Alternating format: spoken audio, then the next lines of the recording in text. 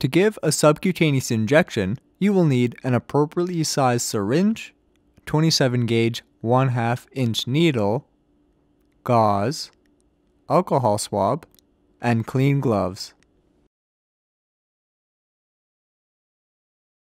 First, perform hand hygiene.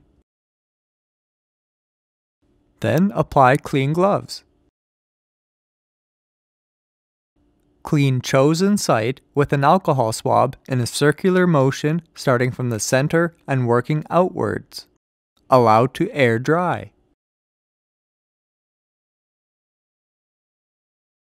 Now take your syringe of medication with needle attached in your dominant hand.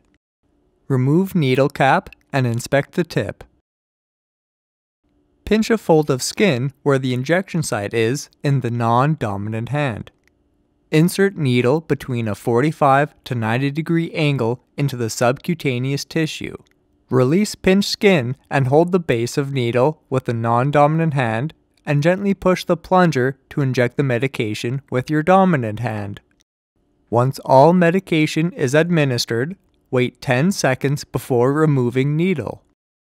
After 10 seconds, quickly remove the needle at the same angle it was inserted and engage the needle safety device if applicable, and gently place gauze or alcohol swab over the injection site. Place all sharps in appropriate container, clean up supplies, and perform hand hygiene.